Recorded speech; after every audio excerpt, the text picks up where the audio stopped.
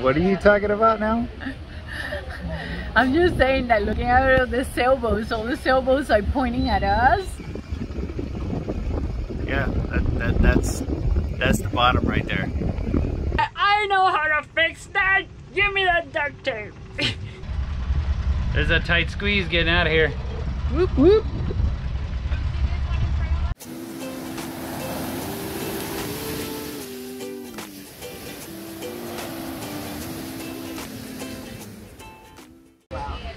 What are you talking about now? I'm just saying that looking at the sailboats, all the sailboats are pointing at us, and then the other ones are pointing at me, and it's like they're we're there. Delos was pointed and we're at like, us. huh? Everybody else is pointed at us, like we're the troublemakers. Look, see, even the park ranger's coming by to double check on us. See? So yeah, you're the weirdo. Right? They'll get to the Bahamas in like an hour. That boat is moving. And that's a long way out too.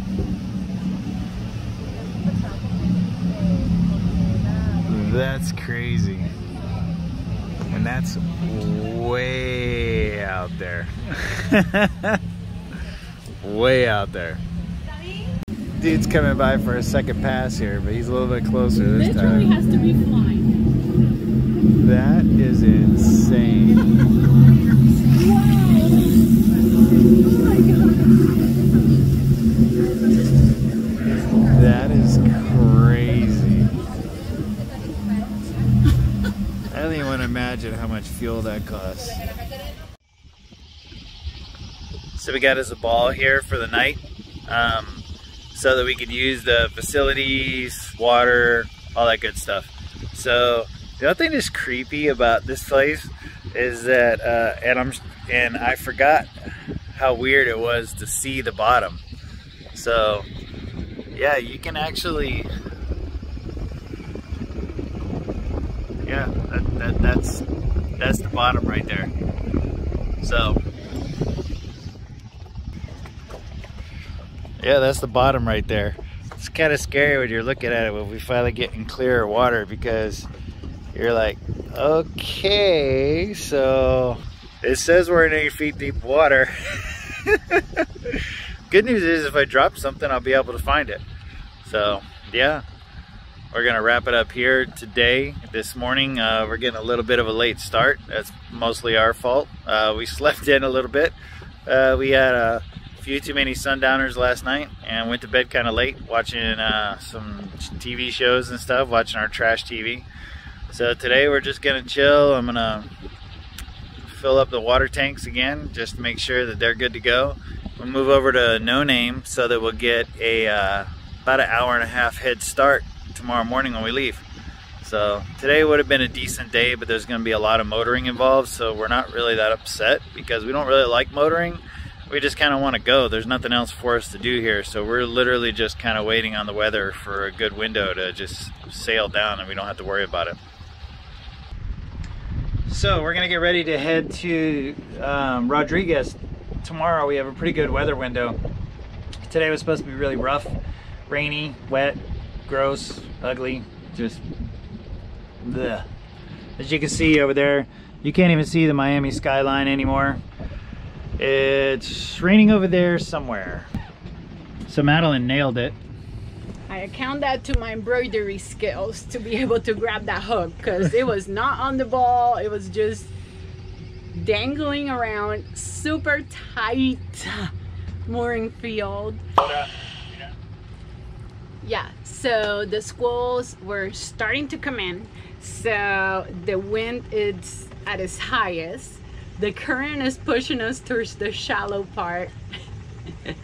So I just let Patrick handle the boat. I'm like, okay, my job is not to drive. My job is to catch the pendant. He knows the general direction. So I just concentrate on the pendant, and we did it. Once I saw a part, you know, I did it. So when we first got the boat, one of the things that we got was a special boat hook that loops it for you. It was kind of pricey, super pricey for a boat hook. Since to give you an idea, a boat hook, I don't know, maybe 20 bucks. 20 bucks. If Ours that. cost us 130. Yeah, the one that loops itself, which we thought would be easier, it was a lot of money compared to a $20 boat hook. However, what we found out is that the eyelets of the mooring bolts are all different sizes, and this one was too big. So we only stayed in a mooring field 3 times. One of them, it required us to have our own eyelet and connect to the bowl. The other one,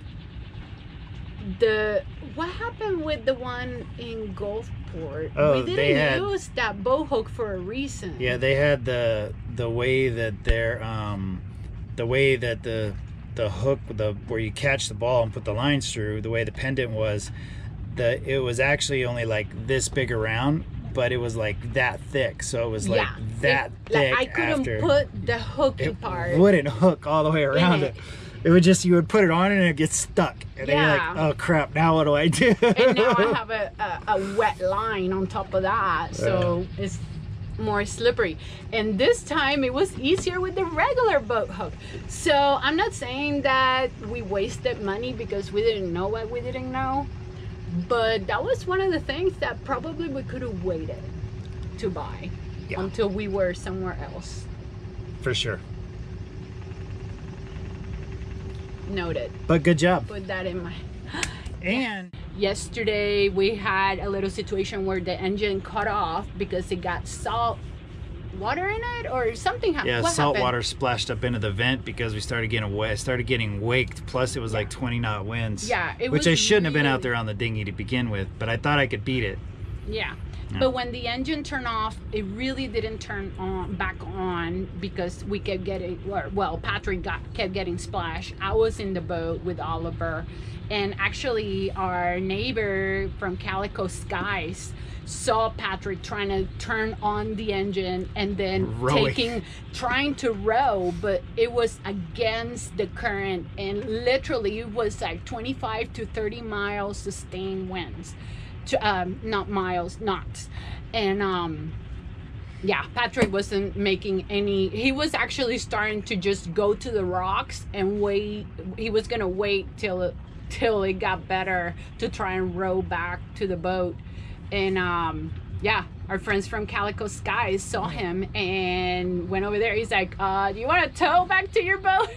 Because he saw me up there like, well, you're on your own because I have a paddleboard, but then there's 2 of us that are gonna need towing back.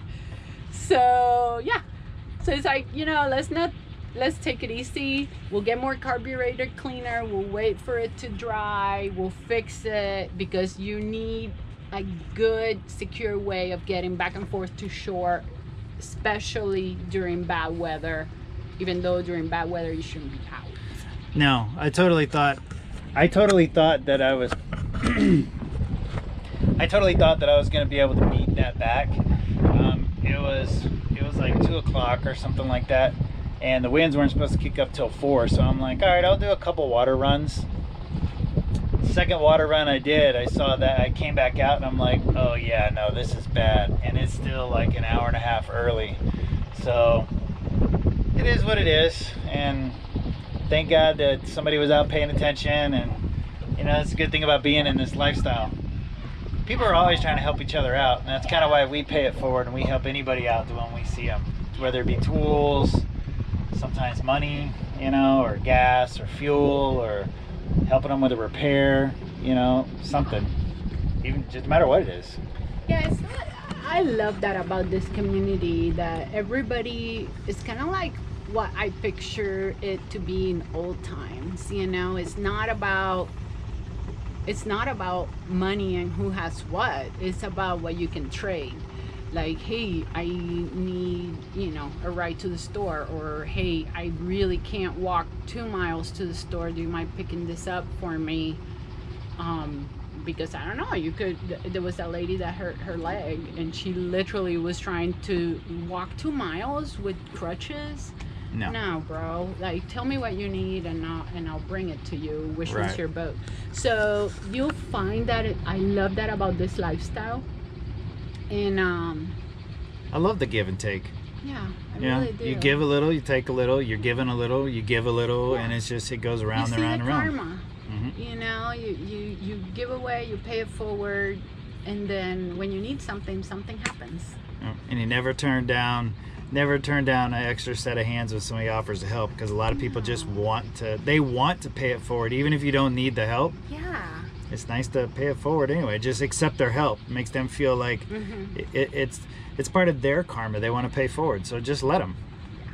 Unless they're crazy or look like a serial killer. Yeah, they look like a serial killer, but I don't know what a serial killer is supposed to look like, because Jeffrey Dahmer. Well, wasn't he a nice guy? Right. That's how he got all his victims. So don't trust nice people. Go with the scruffy-looking cussing sailors that usually have a bottle of rum in their hands. No, they're the most trustworthy people ever. Don't be like, I know how to fix that. Give me that duct tape. Hey, if you can't fix it, duck it. No.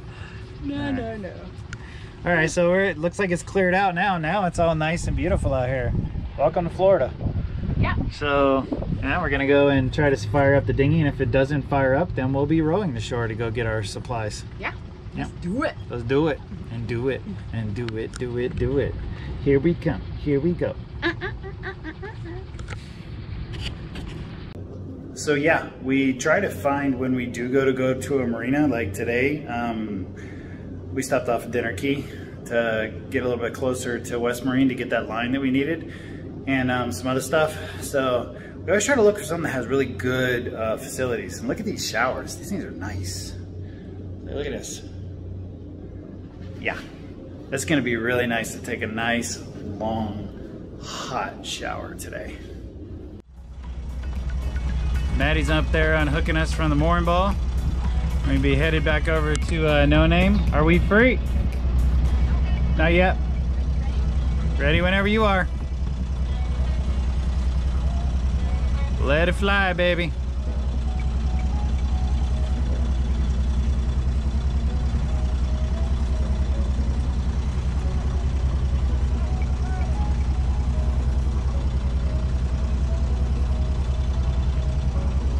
Free.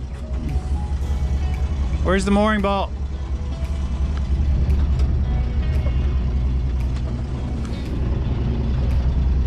Right here. Okay.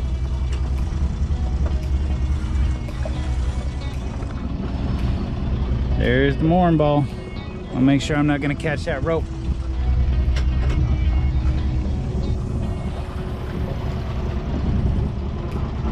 All right, we're all clear. Bye-bye mooring. I'm gonna stay closer to the right than the left, because I don't want to hit the mooring balls lines. I'm sorry, baby. We got it though. I don't want that wind blowing us into the mooring balls. There's a tight squeeze getting out of here. Whoop whoop. Yep.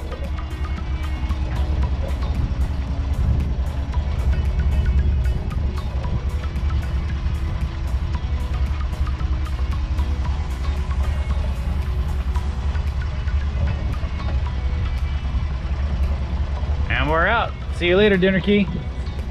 Thank you for the great time. Thank you for the great time, Dinner Key. It was nice to take a break for a couple days, just 2 days. Take some hot showers, do some laundry, do some provisions, get some parts. I headed back over to No Name because we get an hour head start on our day tomorrow.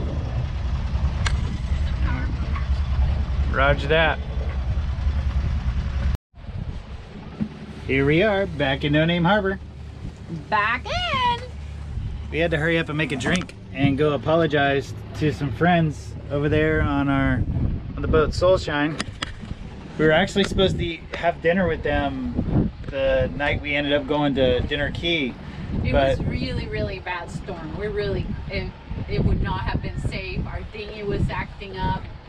So we knew we were gonna come back after we rebuild the carburetor and everything. So here we are. Yeah, so we're gonna go over there and have a drink and relax. We're all set for the night and we're good to go. So yeah, same place, same holding, but it's about the same amount of chain and we're good to go. Yeah. So yeah, what did we head out? We head out, we're at 120 feet. So yeah, should be fine. We got plenty of space between us and everybody else. So no matter which way we swing, we're clear.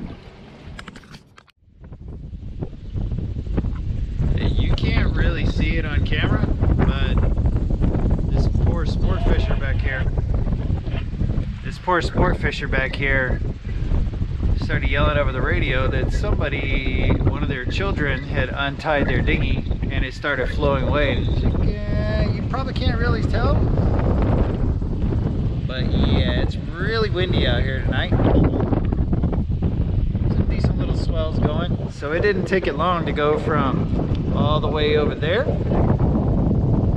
to all the way over there. So yeah, they were able to get their dinghy off of the shore. Luckily it hit the shoreline instead of being pushed out to sea, because that really would have stunk. Although they do have a sport fisher, they would have been able to eventually chase it down. But wow, what a painful, aggravating night for those folks. Woo. So here we are leaving No Name Harbor.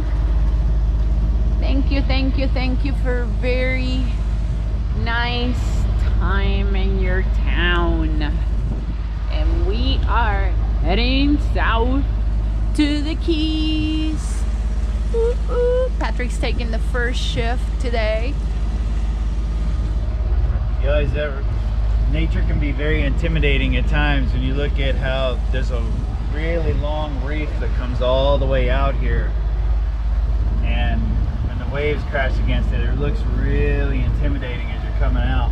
But we're not going over there by the reef, so it doesn't matter. Yeah, let's stay here. So we hope for a safe passage, about 9 hours or so. So we are hoping for smooth sailing, some wind, following seas, and Oliver's ready to go. Yeah, you are.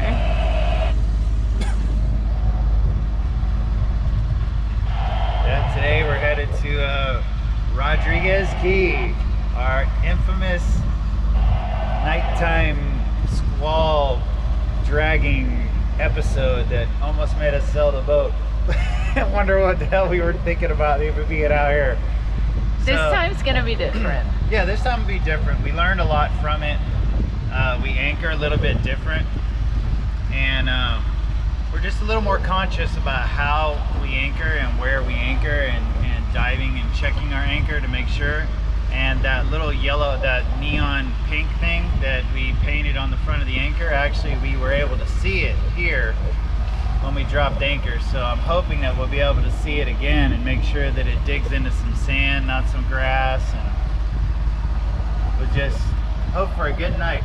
But we learned a lot, so we're done it. These swells are really cool looking. Right? Oh. They're far apart, so it's not uncomfortable, but as you can see, like you see them coming. I don't know if the camera does it justice. probably not, but Like, bye, baby.